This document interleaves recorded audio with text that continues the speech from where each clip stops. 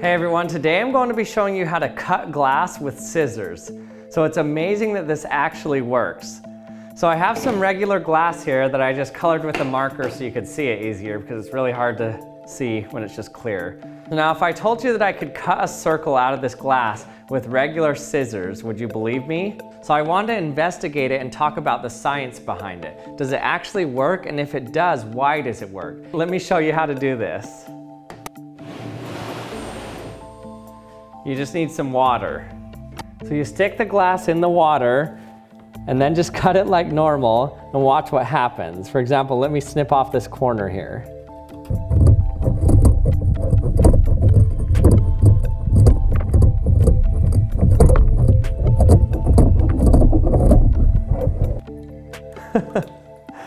I just snipped off a corner of glass with scissors. Look at that.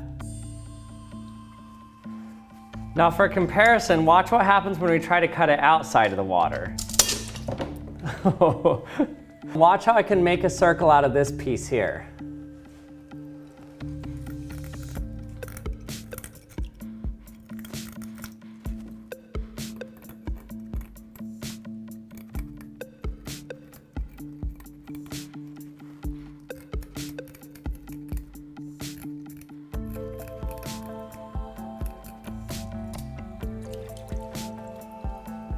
Look at that. So it's actually not even that rough of an edge. It's not even that sharp. Cut a circle out of glass. Okay, let's try to cut another circle out of this, see if I can do it. So it kind of helps to angle the scissors sideways and do smaller cuts rather than trying to do big ones. So it kind of just grinds away at the glass.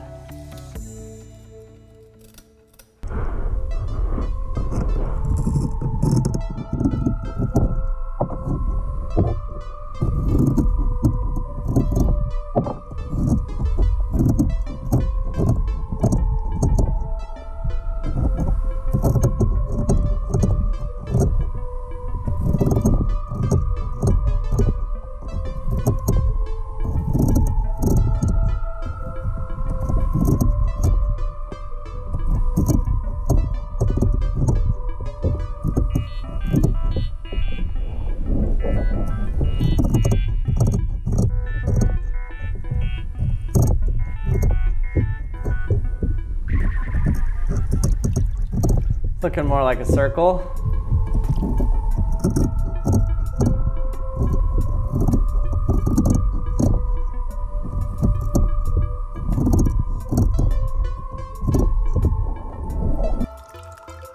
Look at that. That is so cool. Look at these two circles that I could just cut out of a pane of glass with scissors. So how does this work? How was I able to cut circles out of glass with scissors? Well, believe it or not, the water is actually reacting with the glass during the cut, but it's not causing the glass to not crack.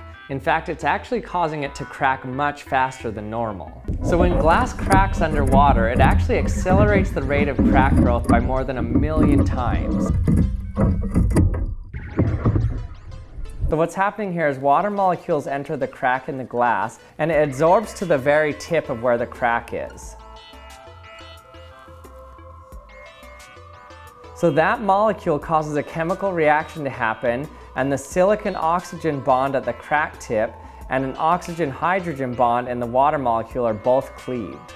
This produces two hydroxyl groups that now are attached to the silicon. And so it broke that bond in between here and causes the crack to continue cracking down. So this reaction with the water lowers the energy needed to break the silicon by a factor of 20. And so it allows the crack to grow much faster. So what was happening with our scissors cutting the glass is the scissors were applying the stress to it and the glass actually cracked so fast that it just flaked off all of the cracks and the crack had a hard time just propagating one crack through the glass. Because it was such a fast reaction, it just kind of feathered everything off. Now you can still get large cracks to form under the water, but it makes it much easier to kind of flake off the glass around the edges. What's really interesting about this is evidence has shown the early American Indians already knew about this. They knew that if you put glass in water or get it wet, it causes it to break more easily. So when American Indians would make arrowheads out of flint, which is a form of glass, they'd get it wet and it would cause it to flake more easily, and they could get the sharp edge that they wanted. And artisans even still use this today. Oftentimes when they're scribing glass, they make a scratch in it, and then they use their spit and get it wet, and that causes it to get a finer break. So you can see the edge here is actually a pretty clean cut. It's not very jagged at all. I mean, I'm sure it'd cut you if you rubbed it against your finger, but it's not that bad, considering the tools that we used.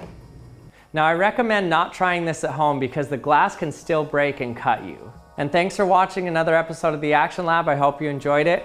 If you did, don't forget to subscribe if you haven't yet, and hit the bell so that you can be notified when my latest video comes out. And thanks for watching, and I'll see you next time.